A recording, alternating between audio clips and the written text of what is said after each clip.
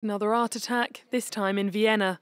In the name of climate activism, members of last generation Austria threw black liquid on the 1915 Klimt painting, Death and Life, on Tuesday. These actions are well thought out. We do not intend to destroy art. There is a glass plate in front of it. The painting was indeed undamaged. The climate group in question calls for the Austrian government to stop new investment in fossil fuels. We need to draw attention to climate collapse. Yes, the actions are not popular, but we have to shake up politics now.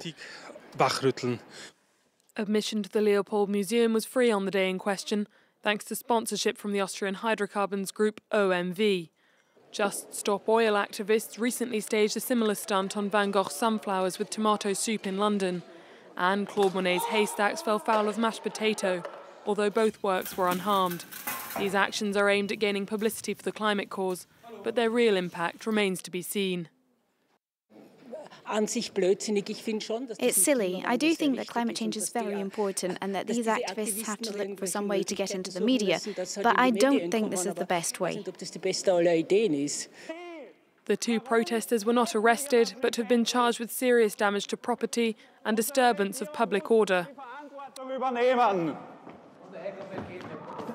The stunt came on day 8 of COP27 as the crunch climate talks struggle to make headlines next to the war in Ukraine.